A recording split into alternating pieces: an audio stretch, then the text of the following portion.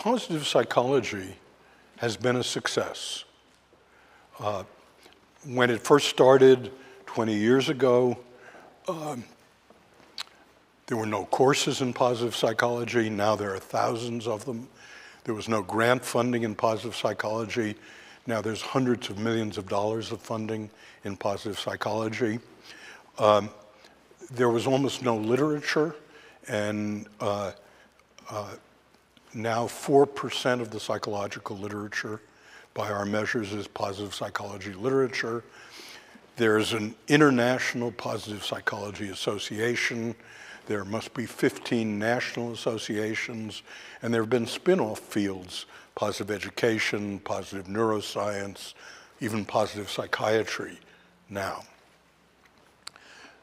So very much on my mind as I approach my 75th birthday is what does the future hold?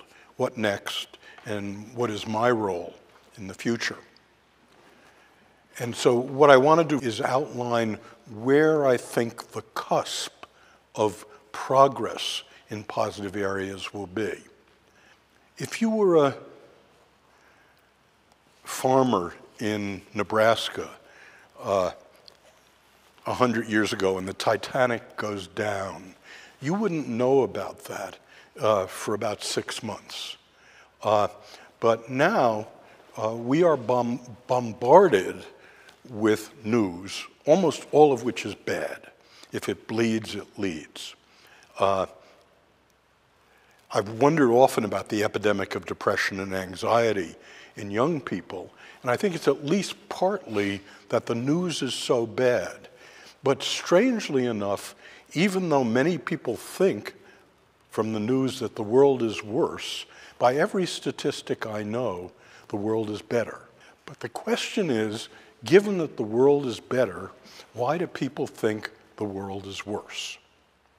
Now, a lot of this has to do with journalism and with what pays off in journalism.